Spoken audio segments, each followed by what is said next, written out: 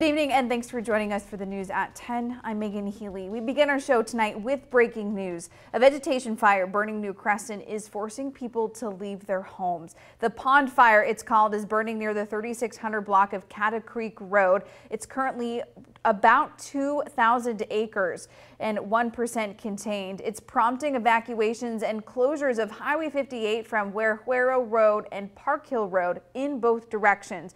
The San Luis Obispo County Sheriff's Office is helping notify residents using a reverse 911 alert system.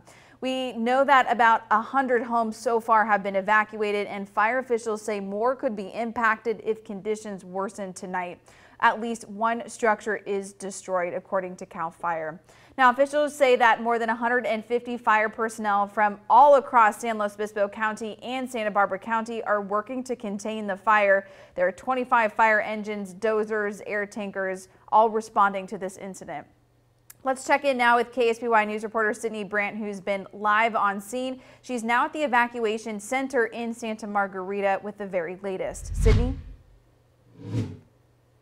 Megan, that's right. We're here at Santa Margarita Elementary School. I just spoke with a woman from Red Cross, and there have been some school administrators out here behind me. They tell me there aren't any evacuees here yet, but we will have more information later on tonight if any evacuees do show up. But earlier today I spoke with Chief Scott Jalbert, who says CAL FIRE tells me resources are stretched thin because of the fire activity locally and statewide.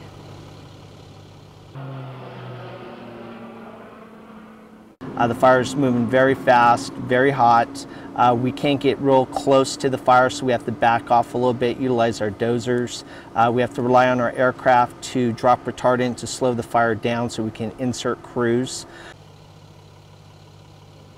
And like I said, there are no evacuees here yet, but we will be speaking later on in the show. We'll have an interview with a woman from Red Cross who will break down the process of the evacuation center and any coronavirus precautions they are taking at this time. For now, reporting live in Santa Margarita, Sydney Brandt, KSBY News.